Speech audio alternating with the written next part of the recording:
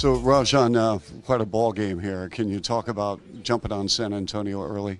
Well, first I got to give credit to our coaches. You know, we were prepared this morning, scouting report. Told us some key things we need to do to beat San Antonio, and that's what we did tonight. We listened. We finally listened to the scouting report. You finally listened to the scouting report? Yeah. Last couple of games, we were making game plan decision mistakes, and tonight it was a big emphasis just to follow the game plan and continue to stay solid, game plan discipline. Yeah, just solid defensively. You know, we worked on. You know, we take a lot of pride in walkthrough as far as getting things right, and we were able to come out tonight and do exactly what we did this morning. Rajon, can you talk about the bench tonight? Can you discuss what the bench gave you? Well, when you say bench, you know, Doug played well, but the big fella, Chris, he was excellent tonight. Came and gave us a big burst of energy off the bench, and like I've been saying all along, you know, it's a team game. You know, we're not going to point the finger when we're losing. When you win, it makes everything better. What does it say about you only send them to the line 5 times? Game plan discipline. You know, I think we were. I think they're one. I think we're two as far as playing without fouling. And the last couple of games we've been losing, we've been getting away with that. But tonight we were able to execute and go out and play without fouling. When you see a team come in, they've won 13 games in a row on a road, were you thinking, like, what are they doing that's so good, or what do we got to do to beat them? Yeah, I did myself. I actually watched a couple of games of theirs. You know, they're very disciplined. They're solid. You know, they're consistent in what they do. So I think that's why they were 13-0. But tonight we came out with a better edge. I think we had a better flow in the game. You know, I think it's maybe our first time we've had a team to 32 in the first half. So hats off to our defense. We were listening tonight.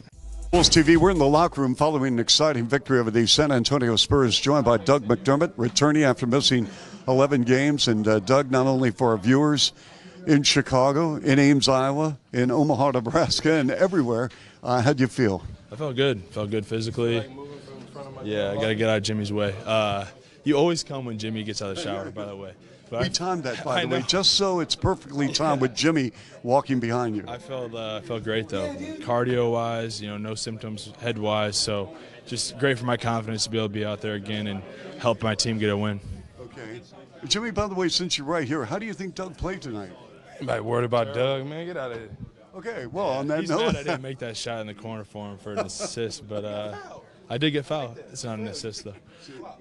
This is the banter that we love. Yeah. So, but you felt all right, right? I did, yeah, I really did. You know, I think my legs got a little tired just because I'm not used to playing an NBA game, but that'll come. Tomorrow will be a good conditioning day, and the rust, I think, is going to be off now. All right, so how important was a game, any game, not only for you but the ball club?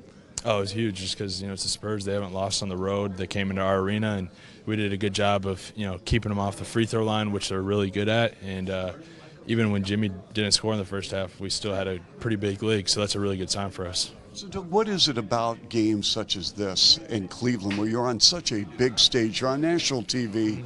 I mean, the NBA landscape, everyone's watching, and this Bulls team always rises up to this level. Yeah, we need to do it every night, though. We were talking about that. Go ahead.